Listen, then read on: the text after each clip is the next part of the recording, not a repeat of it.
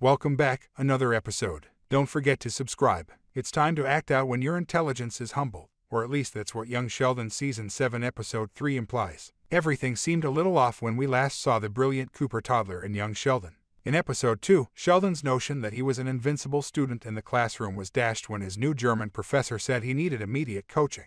Although Mary was thrilled about Sheldon receiving tutoring, there were more pressing matters to attend to in her own Texas. The remaining Cooper family members have been attempting to put their lives back on track following the catastrophic tornado in Season 6, with unexpected outcomes. Sheldon doesn't want to spend any more time in the classroom after experiencing such a public humiliation there. He asks Mary to let him travel alone because he is eager to see Germany by rail, but she promptly turns him down. Sheldon informs Mary that he will be spending the day in the library before purchasing a ticket and embarking on a full-day train journey while he is covertly studying the train timetable. Even though everything is going smoothly at first, when Sheldon stops the train when it is halted to get strudel, things go south. Sheldon's backpack remains on the passenger seat as it abruptly rolls off, abandoning him stranded in the middle of nowhere with no way to get assistance. Sheldon tries to call Missy for assistance, but she merely shuts him down, so he tries to use tact to persuade two police officers to give him a ride home. Sheldon has to walk when they decide they can't stand his constant chattering, and while he does so, a dachshund attacks him.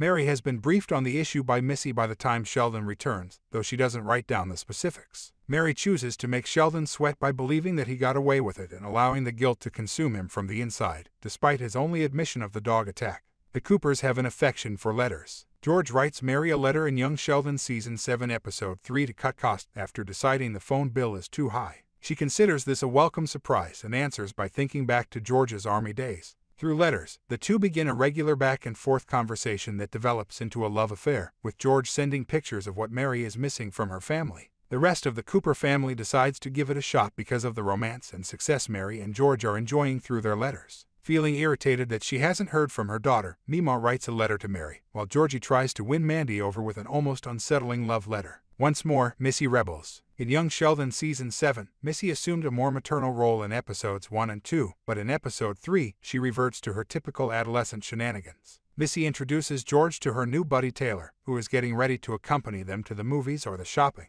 Before one of Mary's letters inquires as to Taylor's gender, George believes that she is a girl and is fine with it. At that point, however, George becomes enraged. Missy assures George that Taylor is gay, even if he is a boy, so he doesn't need to worry. As the two are seen cuddling on his sofa, Taylor is formally introduced as Missy's boyfriend, but it turns out that this is all a big deception meant to get George off of her back. Taylor doesn't appear to care when Missy tells George what she told him. Mima moves in with boyfriend Dale following the tornado, officially flying the nest. Mima becomes serious with Dale. Her extreme reluctance to do this has been demonstrated in earlier episodes, which explains why she moved in with her family when she first lost her house. The couple's new living situation is not off to a good start, as Mima becomes quickly irritated with Dale's monotonous guitar playing, especially when he keeps playing the same Johnny Cash song. For more videos, subscribe.